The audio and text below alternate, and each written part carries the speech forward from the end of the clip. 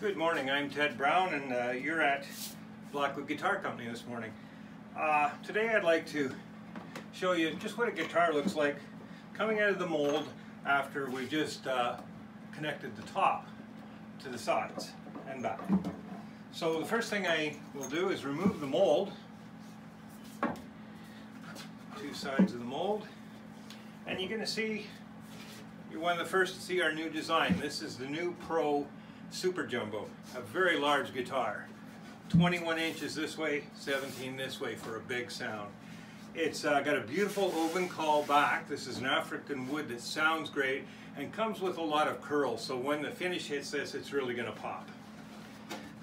Unique things about this guitar are the sides are a double wall construction, so they're 5/16 of an inch wide, or thick that is to say, which makes the whole body construction very strong, this adds to sustain.